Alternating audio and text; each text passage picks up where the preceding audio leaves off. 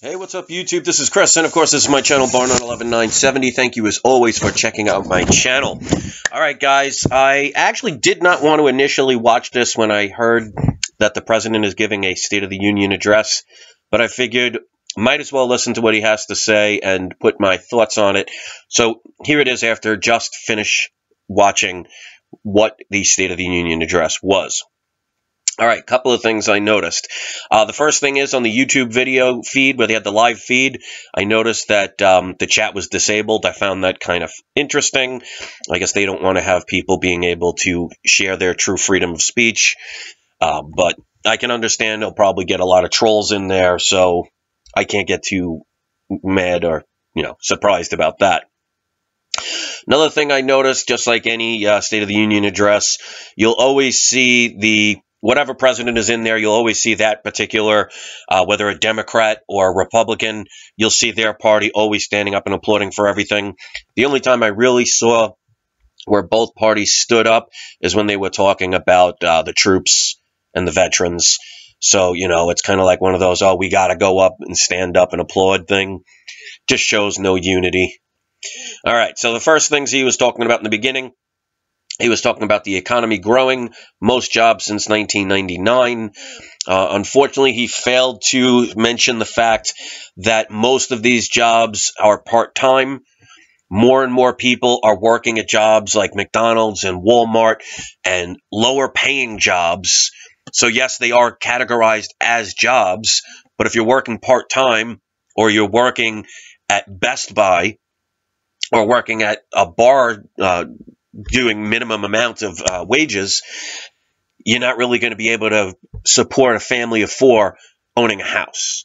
So it's nice that the economy is supposed to be growing with the most jobs, but he didn't specifically mention what type of jobs as far as part-time, holiday jobs, and lower income jobs. All right, he also talked about unemployment, the lowest in decade.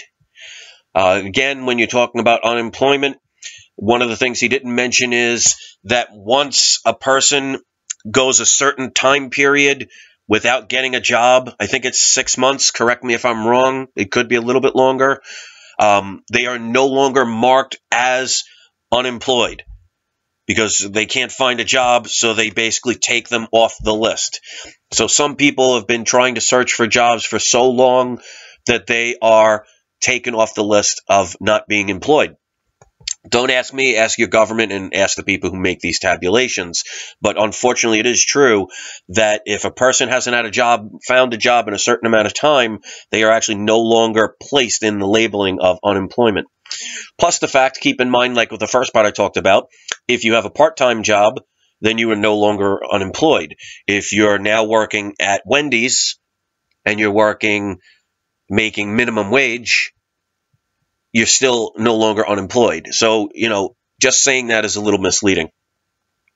When he was talking about the military stuff, he was talking about protecting our planet.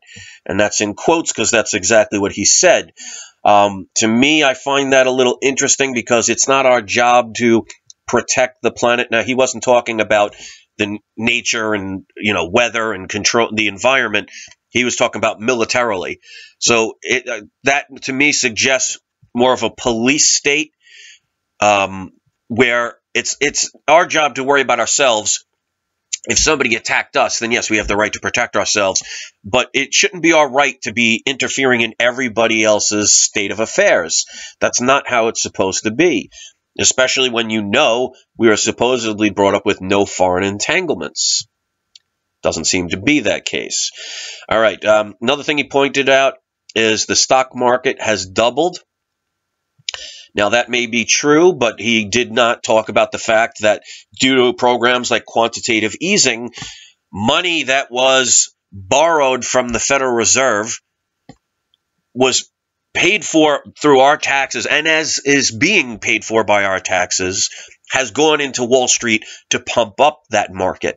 So it's not like the economy has been thriving, showing the rise in stocks naturally. They're taking borrowed money, which we have to pay back, and dumping it into Wall Street which is giving us false sense of security by making the stock market like the Dow Jones look very promising. Again, misleading. All right. He was also talking about things like 7 days of paid sick leave and raising the minimum wage. Now, thinking about those things, that can be a beneficial thing, and I'm sure I can understand why most people might view that, especially when you are on the employment side. But me being a business owner, small business owner, the average person that owns a small business could not afford to be giving away paid sick leave because of the fact, like, for example, I own my own massage business, and if I knew I had to pay somebody 7 days and they were not there, to me, that could ruin my business, because what would I base it on? How is it guaranteed 7 days? You know, these are things they have to think about from the employer's point of view, that lower businesses may not be able to afford to be giving somebody that. What if it's mandatory that they get the 7 days, what if a person wasn't sick and they just use those days just so they can get basically a paid vacation? I think that's something that they have to watch out for. And again, if you think about the raising of the minimum wage, now I can understand that most people think, oh, you know, I can't live making the money that I'm making. Well, here's the thing. If you're working at a minimum wage job, you shouldn't be surprised about that. You will never see a doctor or a lawyer or a scientist making minimum wage. Like they say in life, you get what you pay for. So, I mean, I'm not saying it's a bad job, but if your job is sweeping up garbage, you're not going to be making $100 an hour. If your job is handing French fries over a counter, you're not making $75 an hour. So the idea is not thinking about minimum wage. It's how do we get people to get better jobs? Because minimum wage is supposed to be a starting place, not I'm going to stay there for the rest of my life. And what they don't understand is the consequences behind that. So let's say they raised the minimum wage to $15 an hour. Now, just imagine places like McDonald's and people that are getting payments for people that have, basically, there's no real requirement skills. Like, you know, it takes a lot more degrees to become a doctor than it does to be able to type in a cash register. I'm not saying it's for people of lower intelligence or anything. I'm just saying you need a lot more schooling and a lot more education and a lot more knowledge to be a doctor than somebody that's working a cash register. So it's a lot easier to find somebody to operate a cash register than to become a doctor. So that's why you're going to see the salary. So if you are taking a minimum wage and raising it to the point where it's so much more than what it was for basically jobs where you can get almost anybody to do them, just imagine how much they're going to have to raise the cost for the consumer. Do you think you're going to see those dollar specials anymore? I mean, that might be a good thing when it comes to it, but just think of places like Walmart. How many millions of people shop there? If they have to pay their employees that much more money, do you really think the owners of these corporations are going to say, oh, well, I'll just pocket that and just cut it as a loss? No, they're going to pass on the extra fees to the consumer. So even though you may raise your salary, they're going to raise the prices of everything. So it's going to balance out, and it'll probably be a disadvantage because they'll probably raise it more than the average minimum wage person will earn. So more people will suffer. Excuse me. So it may sound good, but when they don't talk about the details, it loses its flavor. All right. So we talked about things like lower cost community college to $0 for the first 2 years. Now, again, that may sound nice, but remember, lower cost, where are they getting the money to pay for that? Because colleges just don't work for free. And it's only 2 years. Most people's majors require 4 years, if not more. So it will help people. But remember, when they want to lower the cost of something or do something when it comes to money, it has to come from somewhere. So where will they be taking that from? Will we be borrowing more money, putting us into deeper debts, which we all have to pay back for? Will they be taking away other programs, which may be vital for other people in this country? Who knows? So again, they only talk about the parts that people want to hear. Okay, another thing, like, for example, infrastructure. bridges, ports, etc. he talked about, which again sounds great, but where's the money coming from? Are they going to borrow another $1 trillion to fix everything? So I know these things have to get done, and I know people might be watching this, especially if it's your first time, say, well, this person's very negative. It's not negative, it's being realistic. Because to be able to build these things, you need workers. Workers want to get paid. So we have to understand, where is the money going to come from? And you're not talking a couple of $1,000s. You're not even talking a couple of $1 million. You're probably talking in the hundreds of billions of dollars to fix the infrastructure. Should it be done? Absolutely. But considering we're a nation that's $18 trillion plus in debt, I don't know how many more billions that's going to add to the debt, which we ultimately have to pay for. So again, sounds good, but they don't get into the full details. All right. He also talked about families getting healthier. He talked about healthcare. Well, first of all, when you have things like genetically modified foods and things like fluoride, which are basically making people sicker, it's kind of hard to get families healthier when we're eating more and more garbage.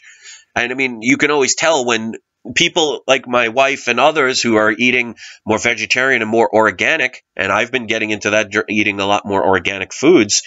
Sadly, how many decades ago it was just called food?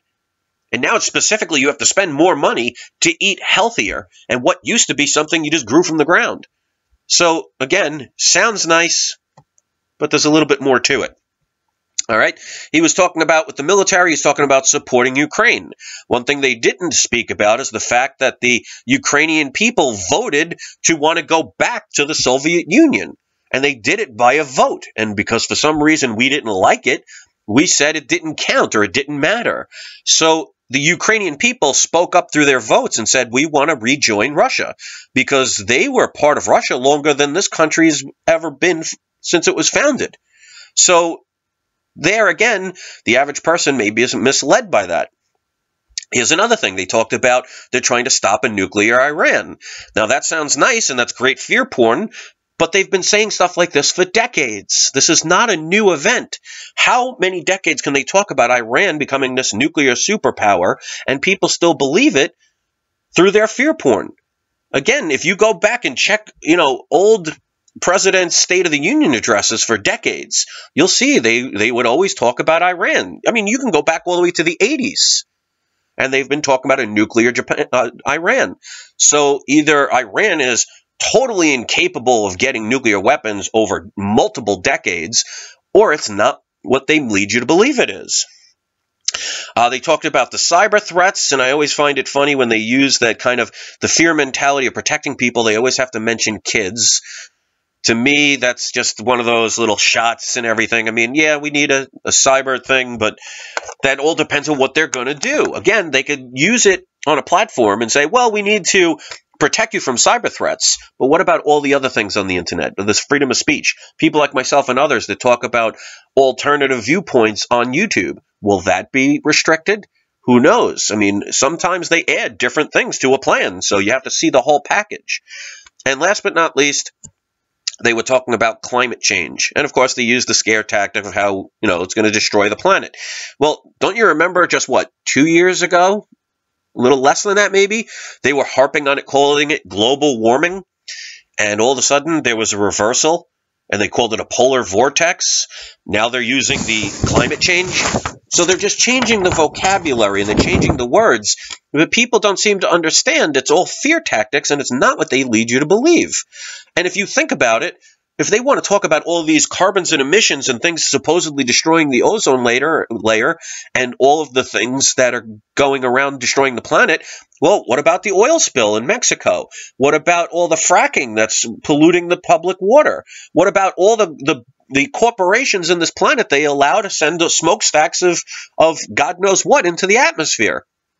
So it's a little hypocritical if you think about it. It's not the average person's carbon footprint that's causing the majority of the problems. It's major corporations that are trying to cut costs any way they can, and they cause more problems in the environment than we could ever do on our worst days. So we need to be a little realistic with these things.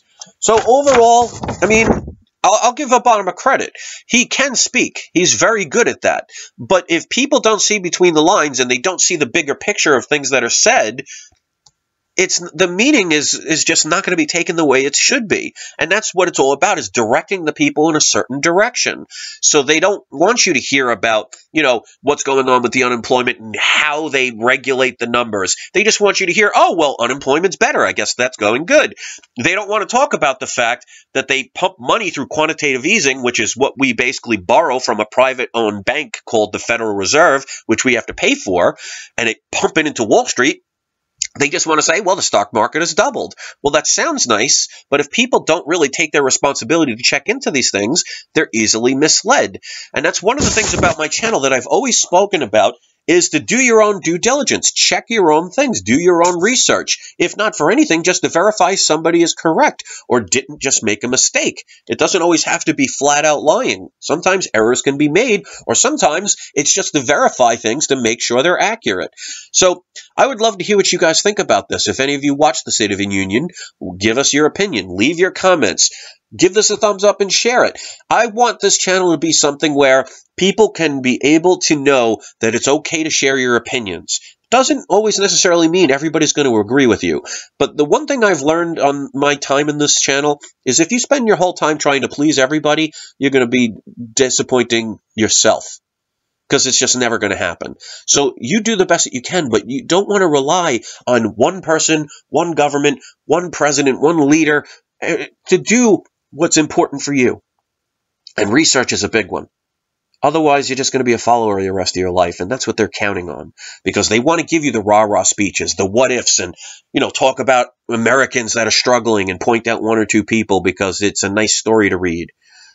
But proof is in the pudding. Things are not getting better, and they can do the what-ifs for decades. They've been talking about things like solar energies and wind power turbines and alternative energies since the 50s. I mean, how long can they talk about it before they actually do it? So I'm going to leave the video at this point. I want to thank you guys for taking the time to watch. I hope you will give it a thumbs up if you appreciate it. And let's hear your comments, see what you think. And thank you for watching my channel. This is Barn on 11970 signing out and telling you all have a great night and think for yourselves. Peace.